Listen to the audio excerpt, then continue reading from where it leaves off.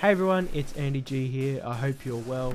Today we're going to be walking through my track Tempest along with Matt Dybal and rymszaK. It's been released on Revealed Recordings. It's had a bit of support already as well, so I'm super grateful for that. And yeah, I'm going to walk through how he made this track called Tempest. And so yeah, let's get into it. So the way that this track came about was that Matt sent me a DM on Instagram. We've worked on 2 tracks before already, Countdown and Bounce to the Beat. He sent me this track idea that he had along with rymszaK, and I heard it and instantly fell in love with it. And then yeah, I kind of added my own little AndyG twist to it, changed a few things up, added the vocal, and now we have Tempest. So yeah, the track starts off with a mini break which sounds like this. Heroes aren't born, they're forged in the crucible of adversity. Think of the times when life threw its worst at you, when the storms raged and the ground crumbled beneath your feet. Did you back down? So my idea behind this first little break was to tease the big breakdown a little bit, because it's almost the exact same, but it just doesn't have any of the big synths or anything, because when you're introducing a track, you don't want to have that. You want to build a nice little bit of tension to get the listener hooked. And so we have the vocal, which I'll get to later, but in terms of the synths, I believe it's literally just a reese and then a drone sound. The reese is from Serum. Heroes aren't born, It's nice, real aggressive one. And it's the reese from Rios's pack. Shout out to Rios. And then we have a little duck around 200 hertz and also 50 hertz, just because a little bit of interference with the vocal and then also the other elements around. And then the drone is from a plugin called Abyss. It's actually a really sick plugin. You should definitely check it out. And this is what the drone sounds like.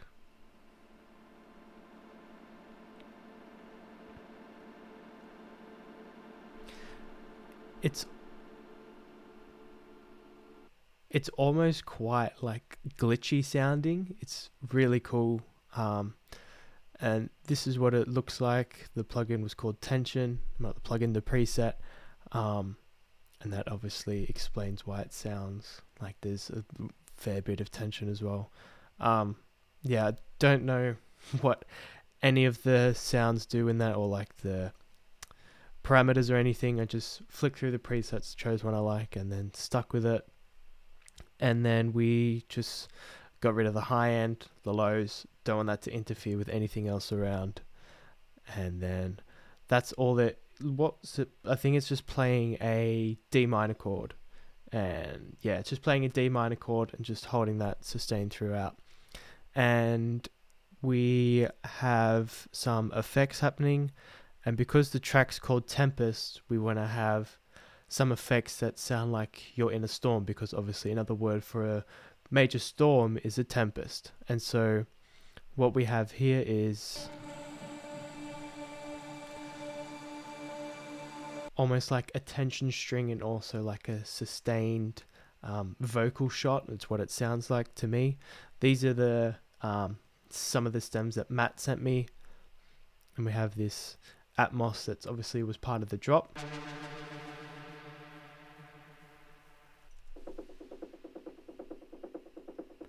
Almost like a percussion kind of thing. Got some, as Matt called it, extra stuff.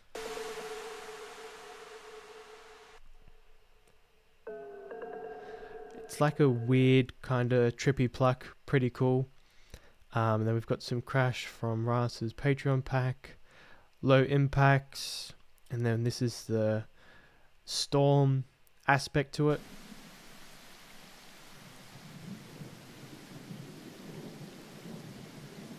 And so yeah, it's like you're stuck out in a storm, of course. And then I think that's all there is to that first little part. And then this is the build.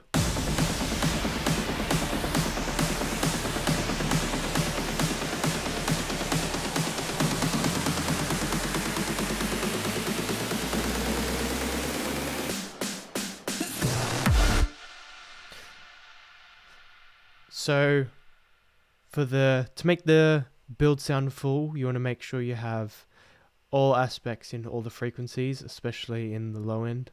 I get a lot of tracks sent for feedback, and a lot of people are lacking that bit of low end in the build. Sometimes it works, sometimes it doesn't, but to really fill it out and to just make that tension a lot more, you need to ensure that you fill out all the frequencies of the spectrum. And so we have the respace again, and that's just playing the D straight throughout, and it pitch bends up 12 semitones for a full octave. And then we also have an aggressive bass,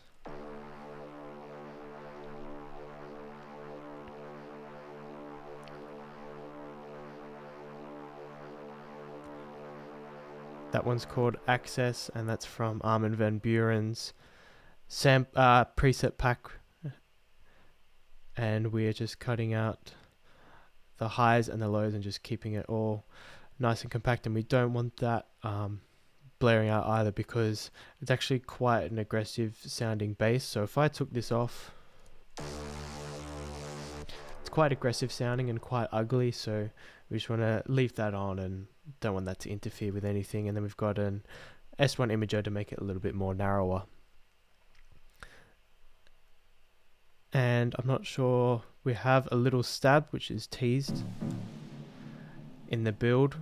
It's from Matt, and that's just getting, and then we obviously have the standard nice little aggressive shot there from Matt. For some reason I've put it in the drums, obviously because it's snares and rises. I was like, of course we had rises in this, but yeah, we have the snares and rises.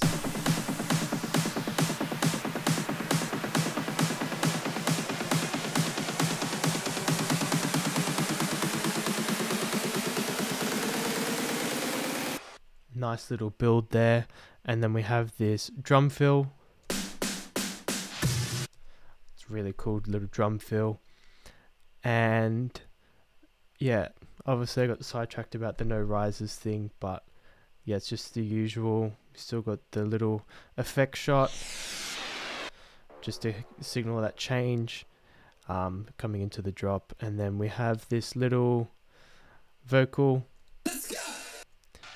It's from Ollie James's Patreon pack for We Are the Ravers. I thought it was a cool little thing to add. Just it filled it out, that drop. It was just missing that one thing, and that's what I believe was missing.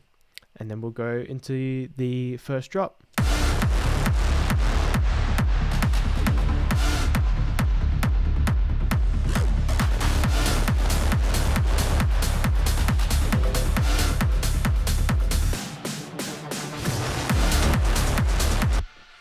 And so obviously it's a very minimalistic drop because we didn't want to go super hard straight away in terms of that main stage feeling. And so we'll go into the kick and bass. And so I have, well, the way that I did this track and how I was doing all these tracks in the past was that I'd have two channels. So I'd had a clean kick and bass channel and then also an overdriven kick and bass channel, which is the exact same, but I chuck an overdrive on it, and that adds that little bit more grit. Just fills it up a little bit more, makes it sound a lot more aggressive. And so for the clean kick and bass, what we do is we have a low kick, which is filling out all the low end frequencies. And then we have a mid kick, and then we have another mid kick. The second mid kick's covering a lot more of the low mids, whereas the first mid kick is covering a lot more of that whole mid-range frequency and also a bit of the highs. And then we have a top kick, which is obviously want for the click. And then we have a rumble side bass, which sounds like this.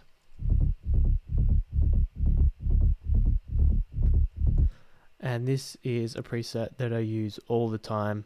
It's called Rolling Bass 3 from Nexus, and it's part of the EDM 8 pack. And what I do is I put a filter over the top of it so it doesn't stick out too much. And then we have a sidechain on it, of course. Then we have multi-band, clean low end just to push that low end up a little bit more. Then we have an S1 imager, make it more narrower so it doesn't interfere with any of the other elements. And naturally this sound or this preset is very, very wide, and so obviously want to make it more narrower.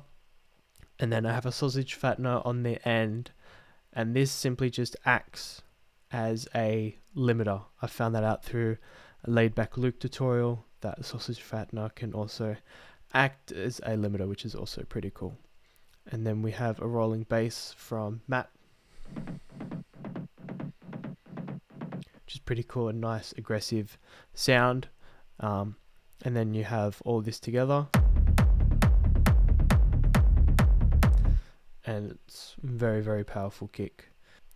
And then for the overdriven kick and bass, all I do is add a stock Ableton overdrive. It sounds quite ugly, but when you put it together with the clean kick and bass, you get it sounding really nice. And then obviously take away the lows because it sounds really ugly when you leave the lows in. And whatever you do, make sure you turn down the overdriven kick and bass because it can get really messy. And so for the leads, we just have my signature stab, which is, I'm not going to give that away, it's a preset from Lethal and Rave Generator. And there's a whole bunch of processing on that. We've got a Bigifier, Noveltech Character, Decapitator, Pro Q, Reverb, Kickstart. And then we have a stab from Matt. Cool kind of tom percussion sound. And we're also introducing the lead in the second half of the drop.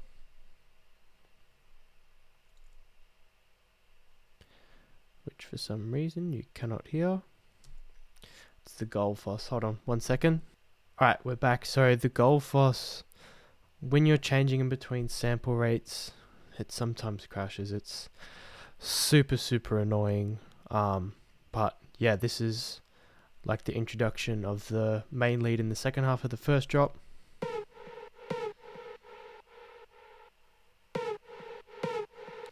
Obviously filtered out because we don't want that to be the main element of this first minimalistic drop.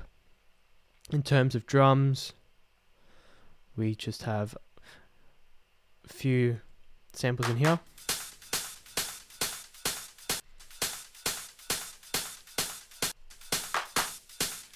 Just some hats and a couple claps, and then I add in my hat loop, part of the Clubwork sample pack. And then we also have some almost like a low little tom thing, which is delayed along in the drop as well. And effects, we just have a little vocal gate thing. Then we have some other sounds, just some random little fill-ins and stuff. And then we have this big brass, which is really, really nice sounding, and that really pushes it that bit more. And so now we head into the break. It's very much the same elements as the first mini break, and then we also add this vocal gate in towards the end of the break, which is also because of the Gullfoss. So I'm just going to remove the Gullfoss. All the Gullfoss is basically, it's just a constant EQ, and it's ducking and or adding either or whatever one you set it to nasty frequencies. And so with this vocal gate, you'll be able to tell it's really harsh in the mids, and so I always put that on it just to smooth it up that bit more. And this is what the vocal gate sounds like.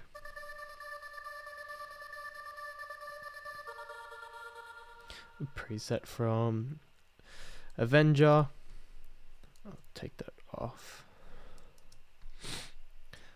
And so we'll go through the processing on the vocal quickly. I don't think I did. Whoa, I did a lot more than I thought I did. Alright, so this vocal came from like a hardstyle vocal pack. I was just trying to find something that would fit, and I came across this one and instantly fell in love with it. And so what we have is we just have a delay and a reverb. Heroes aren't born, they're forged in the crucible of adversity. Think of the times when life threw its worst at you. So just adding that delay and reverb just to make sure it's not sounding so dry. And then we have an EQ on the end, boosting the mid because it lacked a little bit of mid, and then cutting off the lows as well because it did sound very, very low heavy. And then we have a double vocal. Heroes aren't born, they're forged in the crucible. Which is the exact same vocal, but it's offset a little bit and it's like pitched up or down. It might be down. Pitched up probably be like 0.2 or 3 semitones, just to give it, make the vocal feel a little bit wider, and then also having a lot more character to it rather than just having this playing the whole Heroes time. aren't born. Because there's no real texture to it. Heroes aren't born, they're forged in the crucible. Not too much of a difference, but a very noticeable difference. And we also have this vocoder. Heroes aren't born, they're forged in the crucible of adversity. Think of the times. And the whole purpose of the vocoder in this track was to add a bit more grit to the main vocal and the double vocal, because it was sounding a little bit too clean for what I liked, and so I add a vocoder to it, and it's literally only just playing D the whole time, because that's obviously the key of the track is D minor, and so I just kept it in that because I didn't want it to change too much melodically, because then it would get all messy with the other elements as well. And yeah, that's all there really is to the vocal, not too much. We have a CLA mix hub, just boosting a bit of the highs and then adding a slight bit of compression. We have an EQ, further removing the lows and just dipping some of the mids as well. Then we have a Soothe 2, which is the vocal harshness ultra preset, and I just changed the depth of that a little bit. And then we have a utility as well, just to turn down the vocal a bit more. And now we will get into the big synth section. A lot of people have liked this. It's actually quite simple compared to some of my other breakdowns. We'll just go straight into it.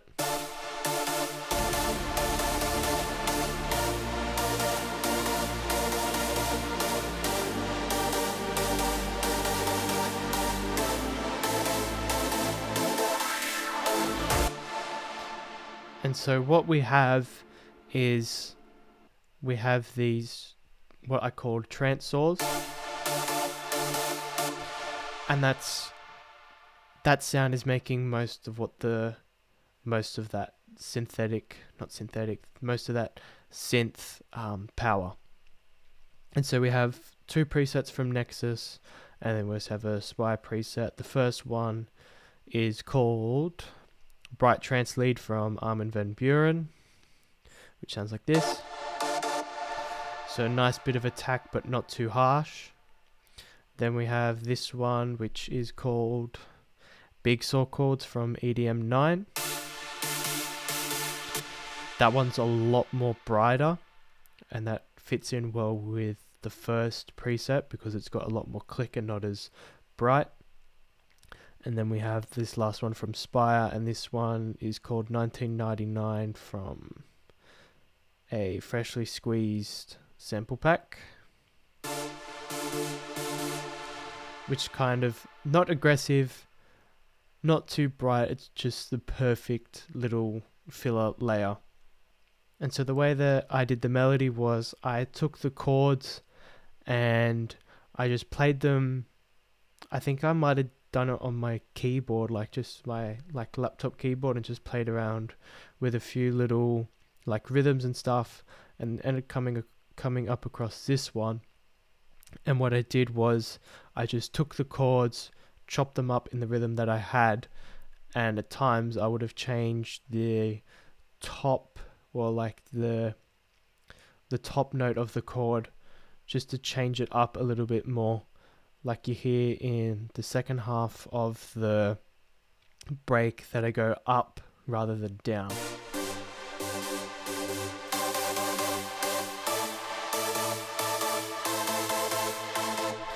So go up in the melody rather than going down, just to have a nice kind of smooth transition into the building up like that main stage feeling, hands up moment, all of that. And then we have a pluck sound, which is playing the exact same melody as the trance saws. And that's kind of just to add a bit crush effect, and also adding a little bit more click to the to like the main sound. And so this one's called Adrenaline from the Revealed Serum Bigroom Techno Volume 3 pack.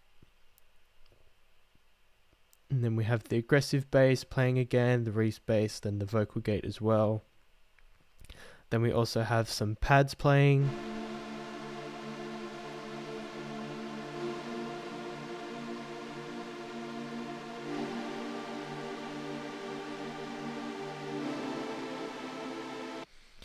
And what I did was we had the main chords, and then I added a few notes in between just to change it up a little bit and give different voicings to give out different feelings. And then this one is called Airwave Trance Source 1, and that's just a stock Nexus preset. And then we have an ARP.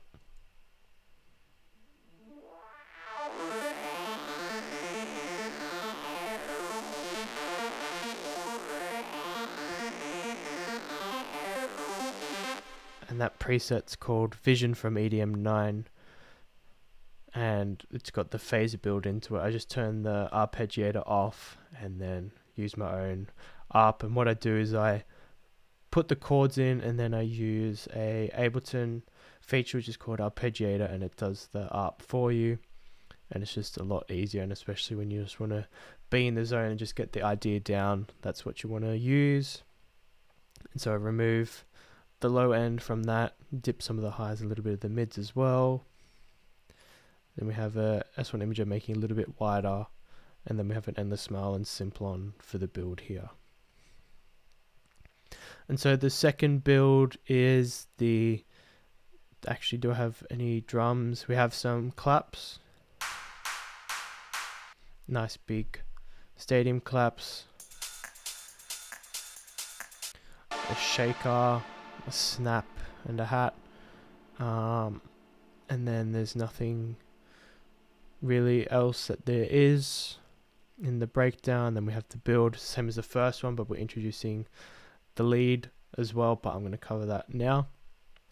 Hey everyone, I'm back. The recording stopped because I was recording to somewhere on my laptop where I didn't want it to be. I wanted it to be going to my hard drive. But yeah, anyway, we'll get back into it. I'll start from the leads because I don't know where it cut off, but this is the lead that Matt Dybal and rymszaK sent me. The Gullfoss isn't working again.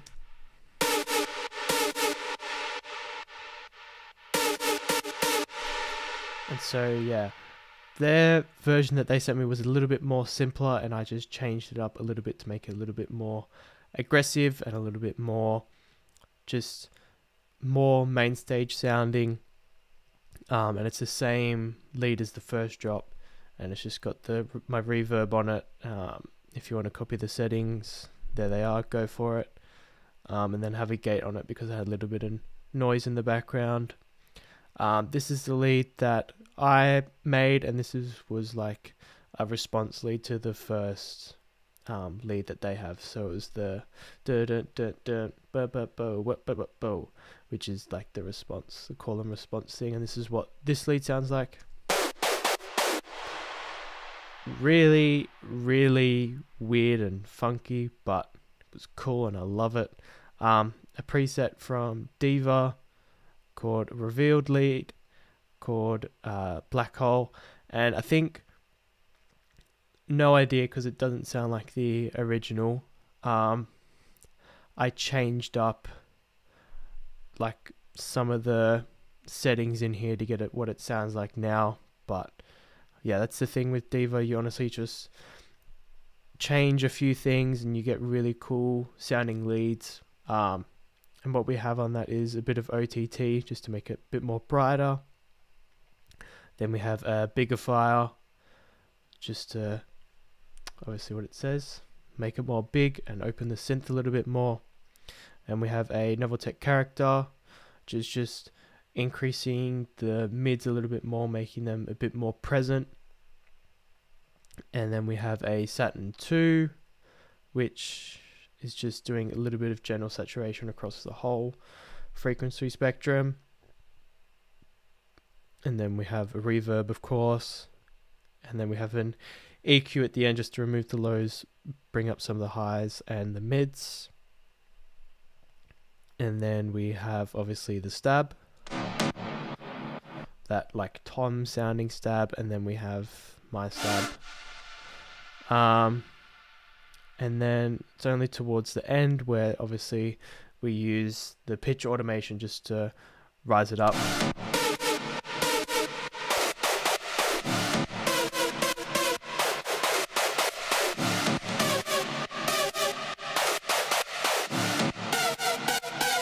And so what we're doing is we're bringing that from 0 to 12 semitones, going up the octave just to try and signal that, you know, the track's finishing, and this is like just the way that somehow I end my tracks. And yeah, I think the only other thing to add was that little fill in the break, and all that is just a bit of phasing, which is called the phases from Native Instruments using the standard preset, and then the Simplon, which is bringing the filter down. And all together for the leads, we just have more OTT, a little bit more to make it a bit brighter, and then we have a compressor just to make sure that there's no drastic volume differences or anything, and just really tightening them up that little bit more. Simplon for the build and a Smile for the build. And I think that's all there really is to it. Hope you all enjoyed this video. Hopefully you learned a little bit or two. Let me know what other tracks you want me to walk through, or tutorials you want to see. I'm going to start posting a lot more couple challenges I'm going to do, and yeah, hope you all enjoy it, and I'll see you guys next time. All the best, guys.